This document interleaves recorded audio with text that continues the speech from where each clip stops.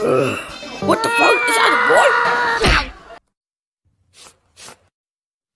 There we go, and there's my redesign. You can see I got new gloves and shoes. What the fuck did you do?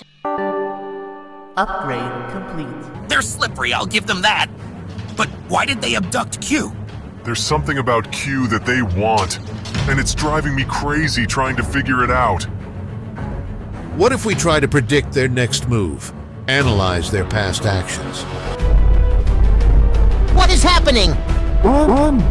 Damn it, is that what I think it is? Yes, it's those alphabets. They are stubborn as a mule. But how? How could they find us at such a distance? Even if they manage to find us, how are they able to operate beyond the radiation field?